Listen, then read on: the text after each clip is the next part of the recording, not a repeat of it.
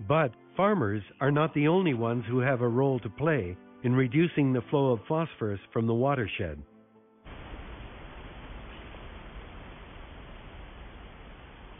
This inexpensive and eco-friendly sewage lagoon is pioneering another nutrient reduction experiment. Sewage once flowed untreated into Lake Winnipeg, but now these storage cells are changing that. This is a type of treatment facility that's used in hundreds of municipal wastewater treatment facilities across the lake basin.